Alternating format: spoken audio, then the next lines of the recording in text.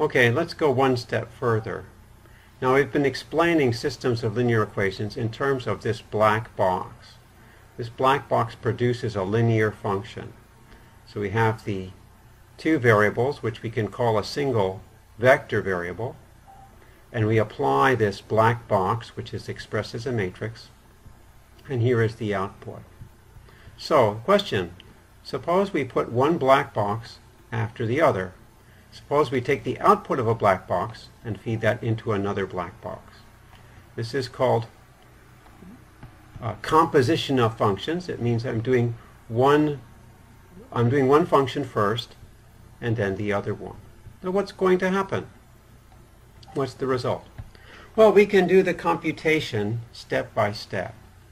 Here, if my input is xy and my function is expressed by this matrix 2, 6, 4, 8, remember that the output is the columns in the matrix times the variables. So it's 2, 4 times x plus 6, 8 times y. But now suppose I take this output and feed it into this one here. Right? Then what happens?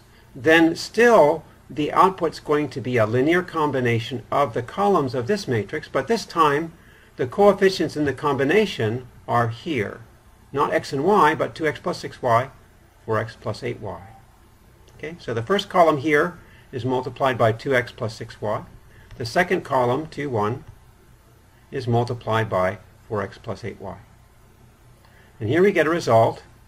And notice that this result here could be written like this, can be expressed as the product of a single matrix times xy. I can consider this as 10, 4 times x plus 22 to 8 times y. So I express it by this matrix 10, 4, 22, 8. So this is what we call matrix multiplication. Okay. All right. So in the picture, 2, 6, 4, 8 comes first, and 1, 2, 0, 1 comes second. However, when we do the matrix multiplication, we put the 2, 6, 4, 8 second, and the 1, 2, 0, 1, 1, 2, 0, 1 first, and we'll see why we do that in a moment. So let me re-emphasize that point. Here, look at this matrix, 2, 6, 4, 8 is on the left, here it's on the right. Here 1, 2, 0, 1 is on the right, here it's on the left. So when you write it as a product of matrices, you reverse the order. Okay? And there is a very good reason for that, and you'll see, well, we're going to see right away. Suppose I have one function from u to v and another function from v to w. All right, that means f takes values in u to the set v, and g takes values in the set v to w. Now, if I take g composed f, in other words, I take f first and then g, that's the same as g composed f. I take f of x, and then I take g of that, so we call that g composed f of x. Right? We can also write it this way. Now notice that here the f came first and the g came second. But here when I write it this way, I write g of f of x. F is first, g is second, because the f is inside the parentheses. So you've seen this before, that when you compose functions, you do write them in reverse order. The initial function is on the right, the subsequent function is on the left. Okay, so let's go down and look at the next section. Okay, so you can see that we've seen that linear functions and matrices have a close connection. So let's explore that connection. Matrices get involved in linear algebra when notational choices are made. All right, so what does that mean? Let's look at this example. All right, here we have an equation, d dx plus 2 times f is equal to x plus 1. I said d dx plus 2 times f. Really, we should think of this as a linear function operating on f. Because, of course, you don't multiply d dx times f, you take d dx of f. So this is a linear function operating on the set of functions. All right? Now, let's restrict our functions to the set of quadratic polynomials. That means that I can write my function as ax squared plus bx plus c. All right? So I can represent ax squared plus bx plus c as a column vector abc. All right, so that's just an easier way. I don't need to write the x squared and the x, but it contains the same information. All right? And I'm saying B here because this is a particular choice. I could choose something different, and we'll see later if we choose something different we get a different result. All right, now what happens when I apply d dx plus 2 to this quadratic function which I'm representing as ABC? All right, now ABC is just a representation for ax squared plus bx plus c. I'm just going to replace that back in. Now we go ahead and take the derivative, and we use the linearity rules. Here we can take the derivative operating on ax squared, and the derivative we can take first the derivative operating on ax squared plus bx plus c, and then take 2 times ax squared plus bx plus c. So this is the derivative of ax squared plus bx plus c, 2ax plus b, and here is 2 times ax squared plus bx plus c. Now we group the terms together to have like coefficients of x, and this is what we get. Now we can also write this now as a matrix because we have a quadratic polynomial and the coefficients depend on the original variables a, b, and c. Let's look at the first coefficient, 2a. That depends only on a. So here we could write this as 2a plus 0b plus 0c. 2a plus 0b plus 0c.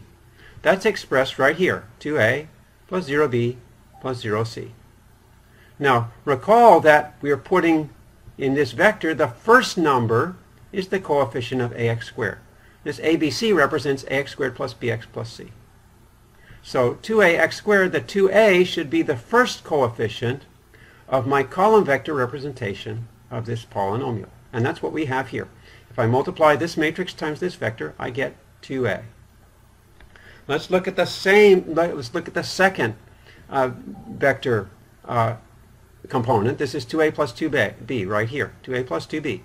How can I write that as a matrix vector product? Well, this is 2a plus 2b. I can write that as 2 times a plus 2 times b. You see that? So I have this second component agrees with the second component here. Here I have b plus c, and b plus c agrees with here, b plus c. This 1 multiplies the b, the 2 multiplies the c, and of course the 0 multiplies the a. All right? So what I have here is a matrix representation of this linear function. If I have a polynomial, quadratic polynomial, and I want to know what d dx plus 2 of that quadratic polynomial is, all I need to do is write down the coefficients of the polynomial, multiply it by this matrix, and voila, I'm done. Okay? So this equation here, as far as quadratic polynomials is concerned, is equivalent to this matrix equation. And that's given us a way of organizing this system of equations. Right? Why do I have 0, 1, 1 on this side? Well, because x plus 1, using my notational convention of x squared coefficient, x coefficient, and constant coefficient, then x plus 1 is represented by this vector 0, 1, and 1. So here I actually have a system of 3 equations which I can solve. Even if I don't know calculus, I can solve this and I can get a solution. Well, actually, you had to use calculus to get this matrix in the first place. So you're not getting something for nothing. All right? Now, the point that is made in the book is that you can always do this, or you often do this with linear functions to make things easier to solve. I can take a linear equation, LU equals V, and this U can be any type of vector. It can be functions, it can be polynomials, it can be anything. And I can translate this into a matrix equation. Right? This matrix equation is always very easy to solve. There's standard ways of doing that. Right? And then if I want to get the solution to the original equation, I just go backwards.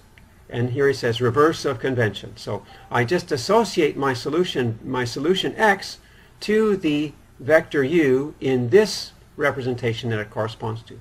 Same way up here, when I got this solution for my system of equations, I know that that's 0 plus 1/2 x plus 1/4 times a constant. Right? So that way I was able to find this solution, 1/2 x plus 1/4, to the equation d dx plus 2 of f is equal to x plus 1.